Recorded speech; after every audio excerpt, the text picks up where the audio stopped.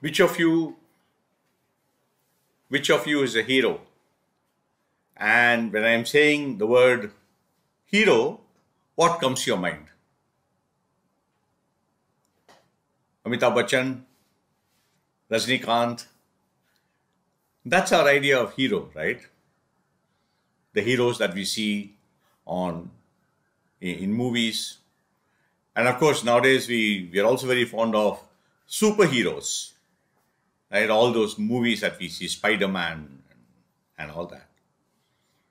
But supposing I said that the next 5 or 6 minutes, we're going to be speaking about a hero's journey.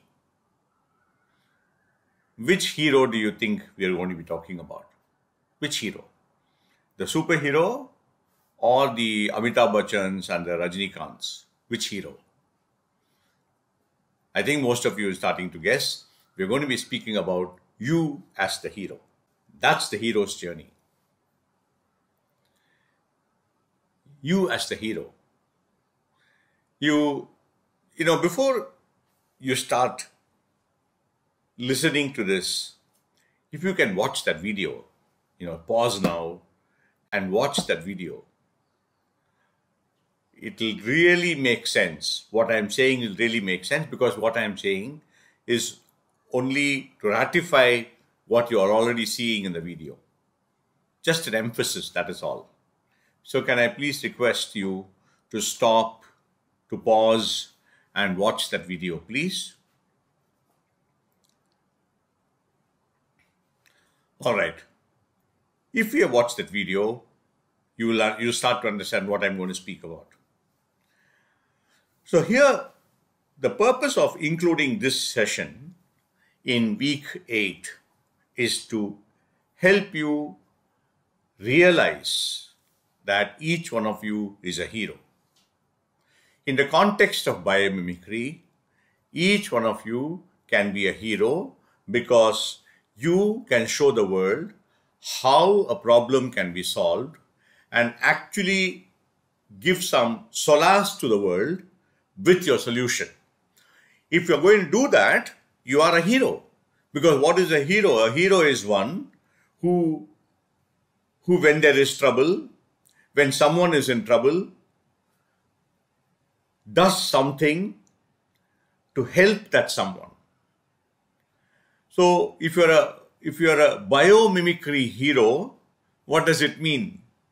It means you know that the earth is in trouble, and you know that using the learning from nature, you can save the earth.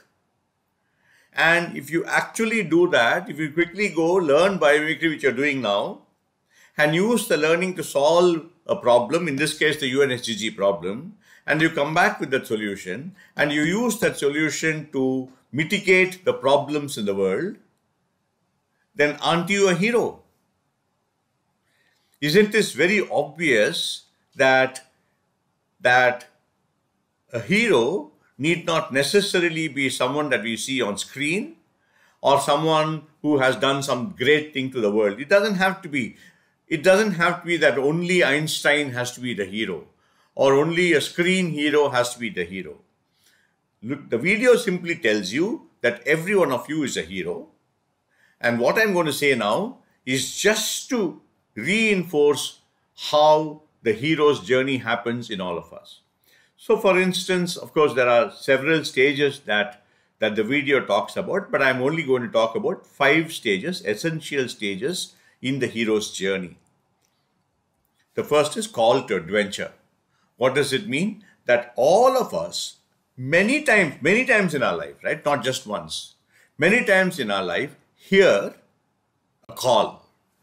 It could be anything. Right now, it's a biomimicry call.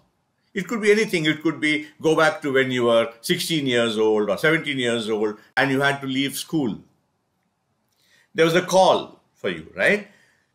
You wanted to do, some of you wanted to do college, some of you wanted to do something else, some of you wanted to do, a catering course, some of you wanted to do,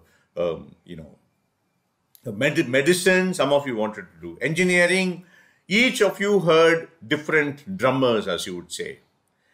And only you could hear the drummer. And therefore, there was a call to adventure. You stopped being a school student. You started a new journey in your life, either as a college student or as a professional or as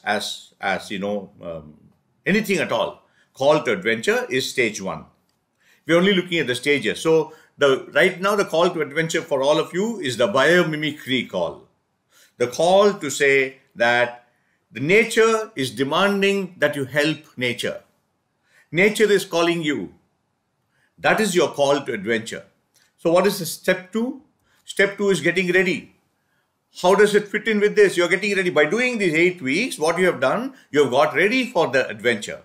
If you're going to college, what would you do? You will start applying to different colleges. You would start preparing papers. You would start preparing your certificate. You will start looking at your finances. You will start getting ready. Right now, the getting ready here in the biomimicry context is learning biomimicry, is understanding biomimicry, is teaching biomimicry, is practicing biomimicry, right? So you're getting ready. What is the third stage? The third stage is getting help and resources.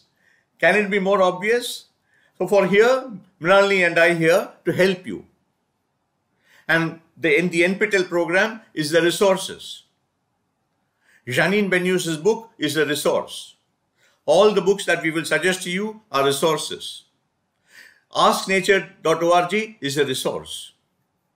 So you are getting UNSCG is a resource for you to look for a problem. Right? Call to adventure. Nature is calling you. Getting ready with all your knowledge, the process of biomimicry, the approaches to biomimicry, the UNSCG, the problem that you want to solve, your emotional connect to the problems, how the questions that you are framing, everything is getting ready. Getting help and resources, looking at the videos, writing to us, calling us, asking us for doubts, getting ready with getting help and resources. And facing setbacks and being successful. Come on, you will have to agree that facing a setback in a journey is part of the journey. How many times have you gone on a train journey when suddenly the train has stopped and someone says there's been an accident in the front and therefore the train is going to be delayed by 2 hours, which means subsequently whatever you are planning to do is going to get delayed too.